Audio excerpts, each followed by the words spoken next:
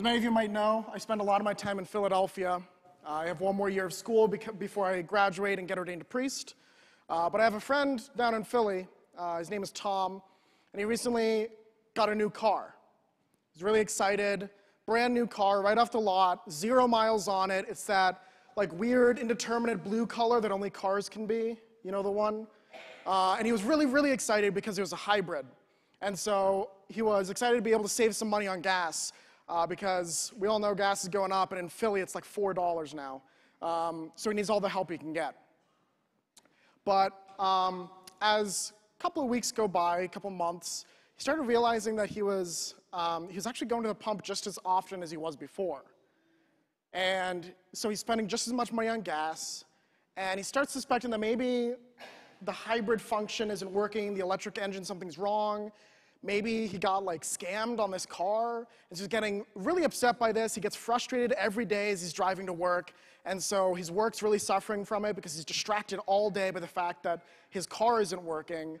So then he had to like stay late to make up some work, and then when he got home, he was so upset and it was so late, he forgot to plug in his phone, and like his whole life was just falling apart because of this. So then one day he was on the Schuylkill Expressway, which anyone who's been in Philadelphia knows is anything but express, right? And so he's in traffic in Park, because of course he is, and his phone is dead because he forgot to charge it last night. And so he is just stuck. And he has nothing to do. He has to wait like 10, 20 minutes before he can inch another couple feet forward. And so he goes down into the depths of despair, and he does something that I don't think anyone in this room has been desperate enough to do. He opens the glove compartment, and he takes out the owner's manual just for something to read, something to do. And the very first page, he opens it up, and it says, "Welcome and congratulations on buying your hybrid car. To activate the electric features of your car, simply flick the switch located behind the windshield wipers."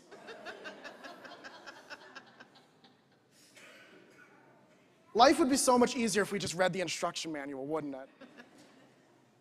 Just whenever we got a new phone, a new watch, a new car, whatever, we just actually took the time to leaf through it and see, maybe there's something in there we didn't know. Maybe there's something in there to help us. And today, we hear from the owner's manual of life. Because in our first reading today, we heard some of the laws of God, that we have to protect the widow and the orphan, we have to provide for them. We have all these rules that we need to follow. Jesus is asked about which of the laws is the greatest, but our conception of the laws of God is a little off. Because when we think of the laws of God, we think about our laws, right? Our country puts forth these laws, and it says, everyone needs to follow these rules. You have to follow them because everyone else does. And if you don't follow them, we're going to punish you because we have to work in a society, and that's that. No questions asked. And then some laws are just like you have to pay your taxes because the government wants your money. But the point is, all these laws are meant to like enforce on you, to kind of like trap us, right? But God's law isn't like that. We use the word law, but really, God's law is the instruction manual. It's telling us, here's how you get the most out of life. If you do these things, this is how you'll enjoy life the most. And don't get me wrong, it's not a fix-all. There's no switch in any car that can get rid of traffic on the Schuylkill. But it will make so much more just fit into place. If we follow the law of God, we'll be less distracted. We'll be able to work better. We'll remember to plug our phone in at night, hopefully. If we follow the law of God, things fit into place. And it's so hard sometimes. It's important to remember our psalm today. You see, the readings throughout the year are very carefully planned out by the church. And the church very, very carefully picks which reading goes on which day, and also which readings go together.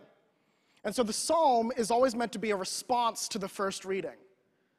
And so what was our response in the psalm today? It was, "I love you, Lord, my strength." That was supposed to be how we responded to our first reading, which is all about the laws of God. God said, do this, do that, or else you'll be in trouble. And somehow our response to that is, I love you, Lord, my strength. Like I said, our laws kind of push down on us. And yet we're saying that God is our strength, that he's holding us up. Because these laws are the instruction manual. We protect the widow and the orphan because then when we pass on, when we leave behind our children, our family, we know that everyone else will take care of them. We take care of others because it's the right thing to do. Because honestly, it feels good to help people. It makes us feel good. It helps us put a little pep in our step, maybe. It's good for us. It's healthy for us. It's like putting the right oil in the car. It makes us work better and throughout our lives. Another thing that the church spends a lot of time on that we probably don't listen to as much as maybe we should, myself included, are the prayers, some of the prayers throughout the Mass. So pretty soon, bread and wine are going to be brought onto this altar, and Father is going to pray over them, and he's going to say, look, we pray, O Lord, on the offerings we make to your majesty, that whatever is done by us in your service may be directed above all to your glory, through Christ our Lord. And these words are important because they help us understand the readings all the more. What is our job in life? What is the thing we're supposed to do? Jesus tells us in the gospel, he says, love the Lord your God with all your heart, with all your soul, with all your mind. When we dedicate our lives to God, when we put everything we have towards serving him, toward his majesty, whatever is done by us in his service will be directed above all to glory, to his glory, the glory of God. What's better than that? And then again, after the bread and the wine has been turned into the body and blood of Christ, after we have received that body and blood, we'll have another prayer right before the final blessing. Father will say, may your sacraments, O Lord, we pray, perfect in us what lies within them, that what we now celebrate in signs, we may one day possess in truth through Christ our Lord. What lies within the sacraments, within the body and blood of Christ? What lies within them is his glory, his power. And we say that it becomes perfected in us.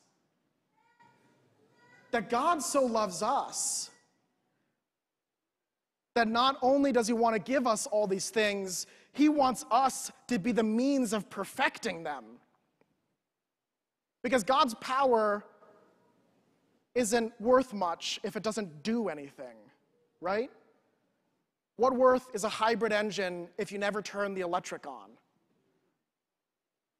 But if we allow God to enter into our lives, if we read the instruction manual, if we flip that switch, receive communion here today, if we turn that power on, the Lord our strength, if we let him take over our lives, how much more incredible they will be.